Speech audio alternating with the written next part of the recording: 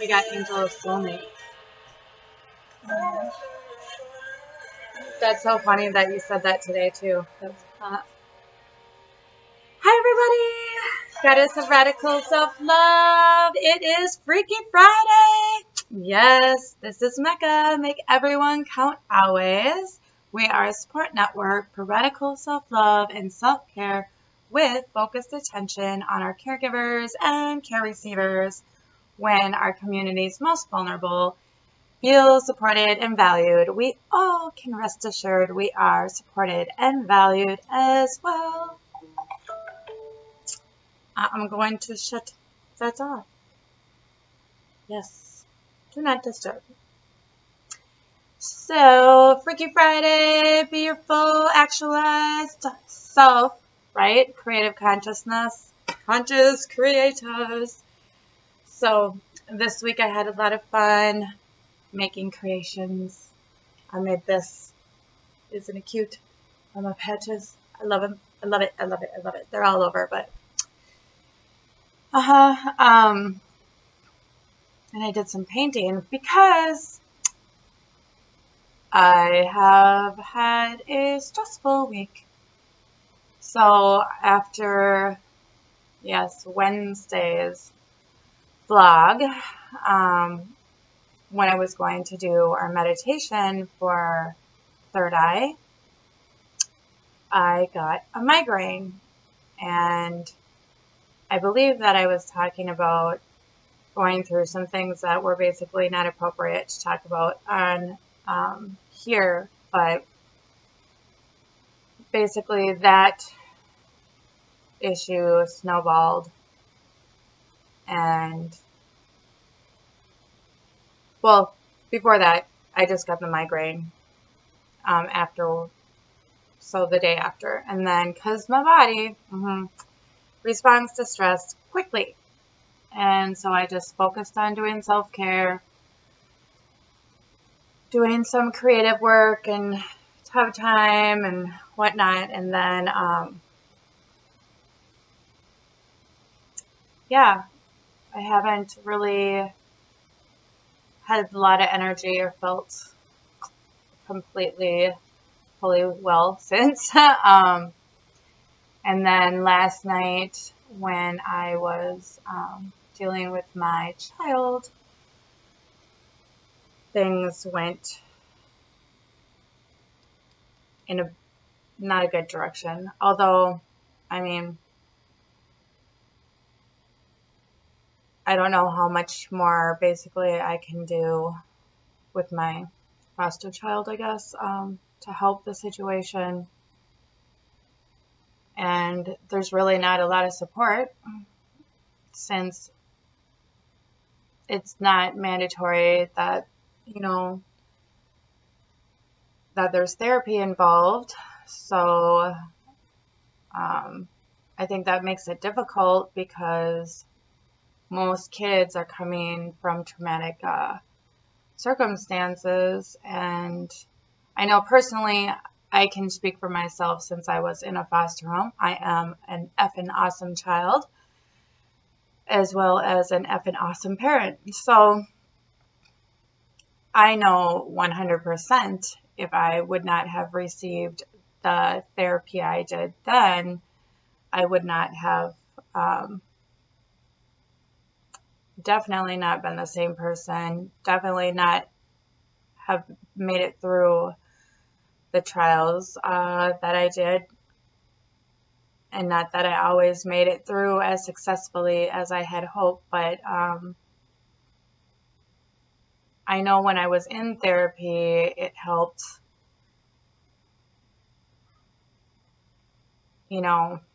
situational at least. And I don't know, I just kind of think it should be a mandatory thing. If you're in a foster home, you should be getting therapy. The family should be getting therapy. We should be getting therapy together to work on our relationship and communication.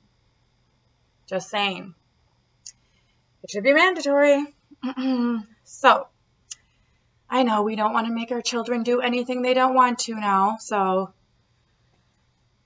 for today's card, oh yes, thank you all to our new subscribers, and thank you all to our family who are with us all the time. Thank you for your love and support, your likes and comments and shares and subscriptions and donations. Thank you, thank you, thank you. So,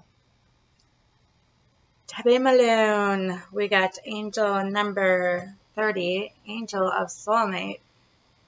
Yeah, it's kind of cool because the Conscious Queen and I were just saying how we were soulmates.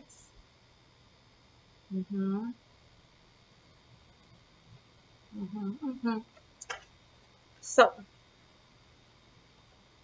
I'm so happy I get to go on vacation tomorrow. I'm like, thank you, universe, for knowing. Thank you. Thank you, thank you. Oh my goodness, thank you. Reset.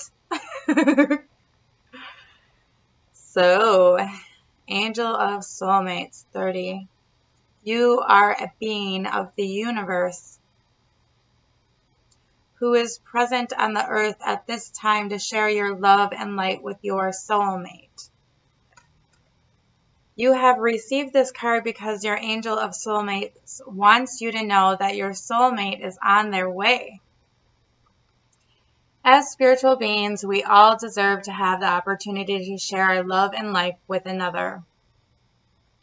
Love can come in many different forms, including the love of our parents, family members, and friends. It isn't until our true soulmate arrives that we begin to truly understand the depth of sharing our love with them. Angels understand how important it is to connect with your soulmate. The most important thing your angels want you to remember is to be patient. Angels don't function within the restrictions of human time. Your angel of soulmates is working in the spirit realm to orchestrate the divine timing for you to meet and assist in both your soul's growth. Soulmates have lived previous lives, and it is likely you have met your soulmate in the past. Have you dreamed about what your soulmate looks like? Do you have memories of a relationship from your past life? These experiences can be glimpses of the life and love that you experienced the last time you met. A soulmate will stir your emotions within you to your very soul. You will know without a doubt when they arrive. The connection is instant and you cannot deny their energy. You will feel comfortable and communication will be effortless. You have the same hopes, dreams, and aspirations in life. Now is the time to surrender and release any fears to your angel of soulmates. Remember, soulmates can come in many forms as friends, family members, or even acquaintances. The person may be here to teach you how to let go of past issues or help you find out what your true life's purpose is. A soulmate can come into your life to help you grow and develop your consciousness on a spiritual level. They can help you to clear any karmic debts or lessons from the past so that you don't carry them with you into your future life. Affirmation. I am open to connecting with my soulmate to ignite the love and light I have within me. And I know that definitely when we're working on our chakras, if you're doing the chakra healing, that also will help you to release, right? Blockages. Walk and Roll Away Wednesday, we release blockages. So release and receive. Open hands. It's hard saying that when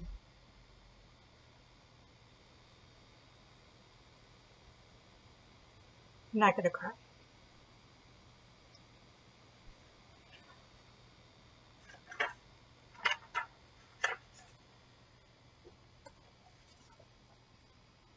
I'm not doing it. It's Aries season.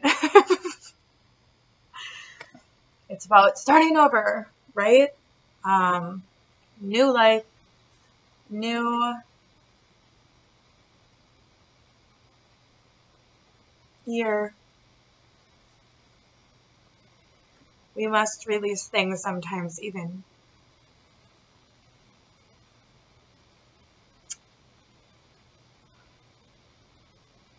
when we're not ready.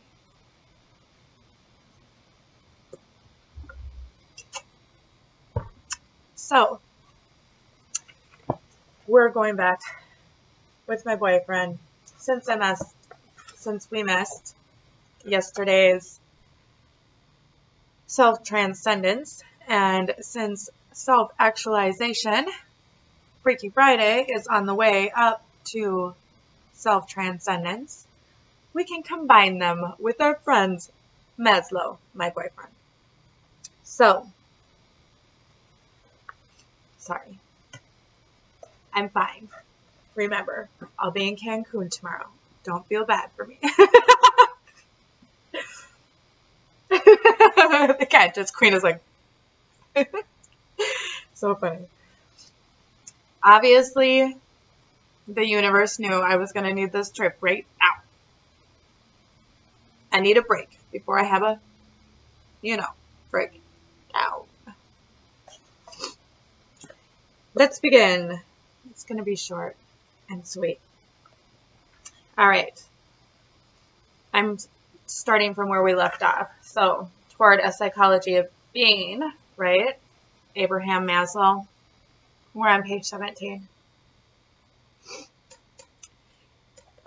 My nose is starting to run too. I won't cry again. Although I already read this little part, and it's like amazing how right on it is with what I'm going through, but at the same time, I'm like, Well, you'll see why, because it's like when you're dealing with teenagers or kids in general, it's like, I don't know, how far do you go? What do you, we'll talk about it when I'm done. So, in essence, I am deliberately rejecting our present easy distinction between sickness and health. At least as far as surface symptoms are concerned. Does sickness mean having symptoms? I maintain now that sickness might consist of not having symptoms when you should. Does health mean being symptom-free? I deny it.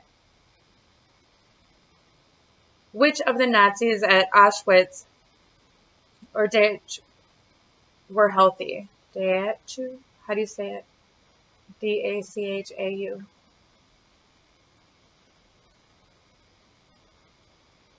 Pause. Dachau. I don't know. D-A-C-H-A-U. I love when the conscious queen is home.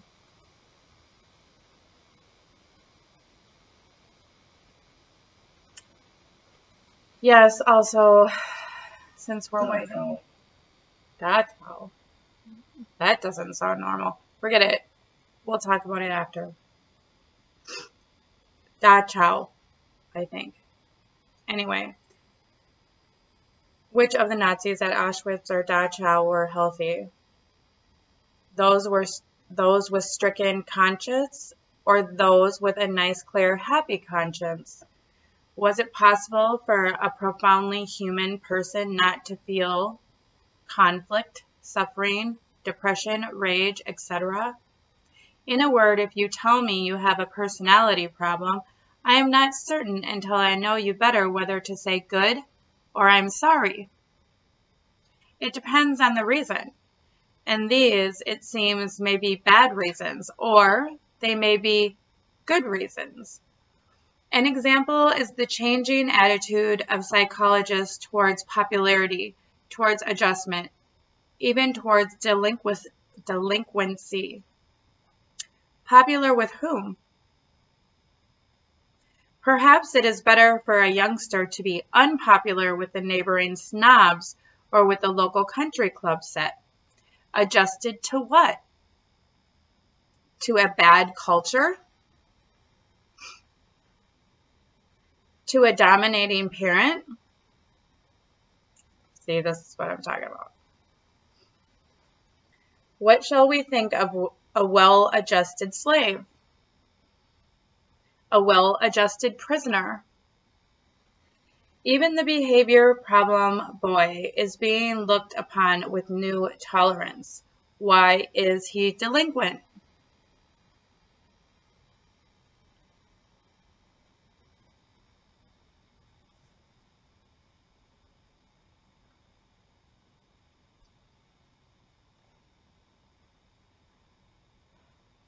Most often,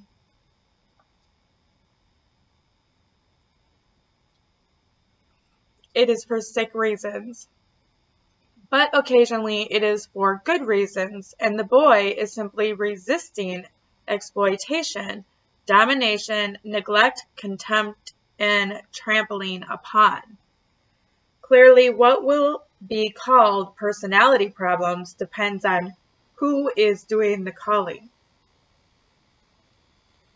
I'm sorry, I'm fucking it up. I know. There's definitely something wrong with me. I know. This is just what happens because if I hold it in, then it just makes me sick. So you guys just have to deal with it.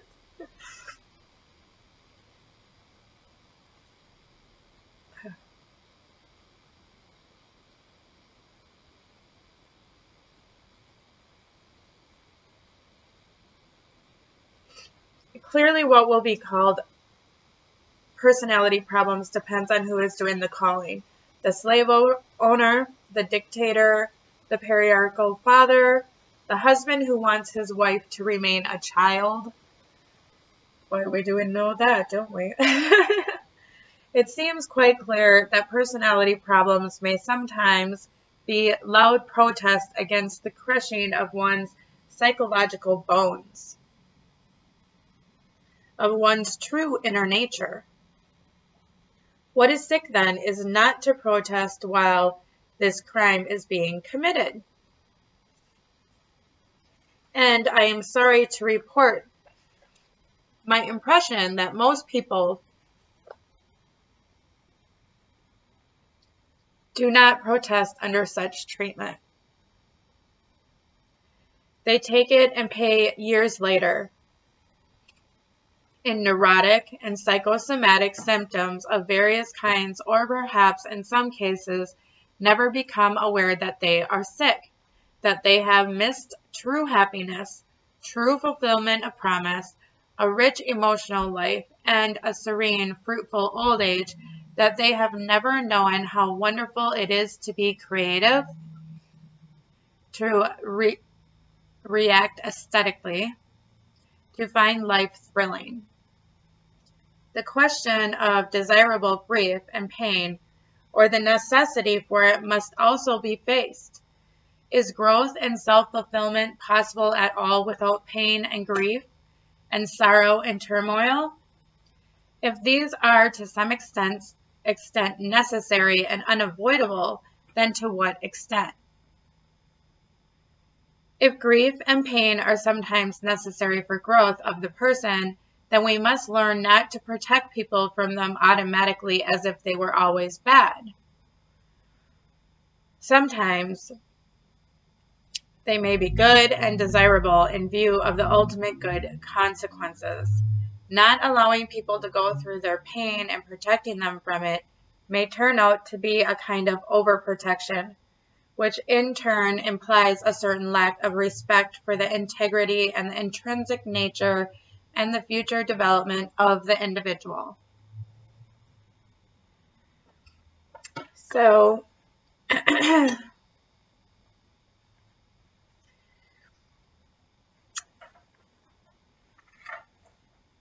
you know, if you've been listening for a while, obviously you know that my feelings on my past relationship were included in here.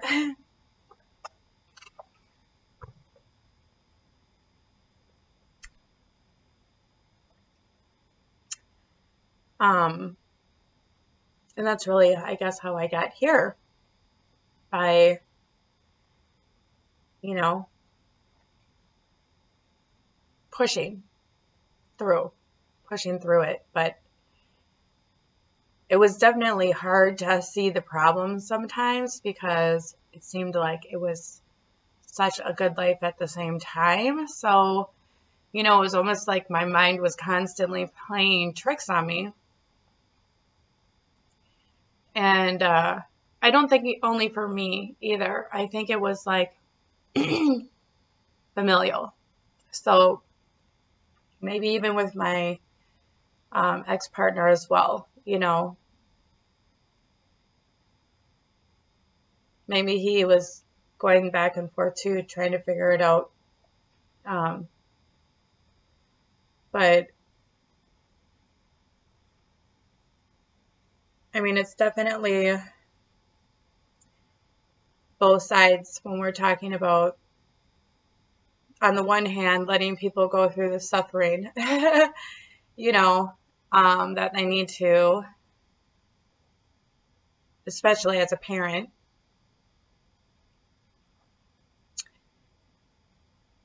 And then, like, I guess as a foster parent,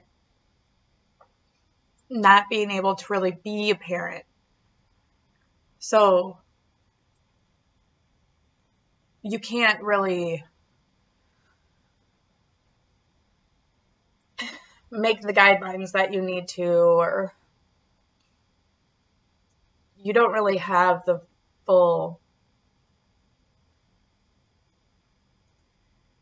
guardianship, I guess, of a foster child at times to be able to, they can manipulate situations if they need to, or, do whatever they need to escape and not deal with the actual issues itself, which obviously isn't going to help them. And, there's really only so much you can do from, I guess it would say either way. I mean, whether you're a parent or a foster parent or whatnot, you can just hope that they'll come to a realization, right? A realization that you care.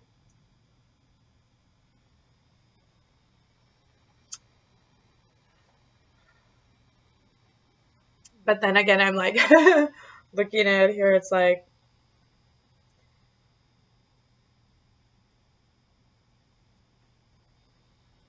it depends on who is doing the calling, like, is he seeing, or, is he seeing me as, is he seeing himself as simply resisting exploitation, domination, neglect, contempt, and trampling upon? Is that how he really feels?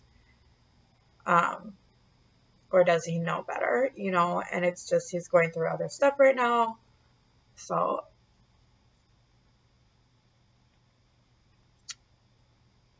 I don't know. But I will think about it in Cancun. Just kidding. I'm going to leave it. That's what I'm going to do. I'm going to leave it. I'm going to let it go and let the universe decide whatever happens, happens. And yes.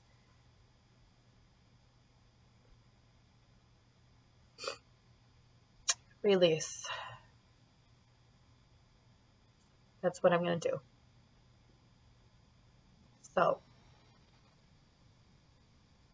I am going to do some meditations out there, and I'm not going to do the sound healing tonight. I think I'll decide later, but I think I'm just going to do our Patreon meditation, and that's it for tonight. So I hope you guys are all being your Freaky Friday selves and making some conscious creations.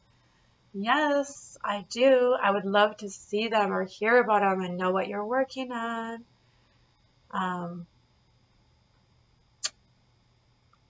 yeah. So I love you all so much. See you up at the ocean. Whether it's tomorrow, well, no, it won't be tomorrow. It will definitely be on Monday if I'm able to actually send them. So, yeah. Love you all so much. Thank you so much for your support. I am so grateful. So, have a wonderful Friday. Oneness.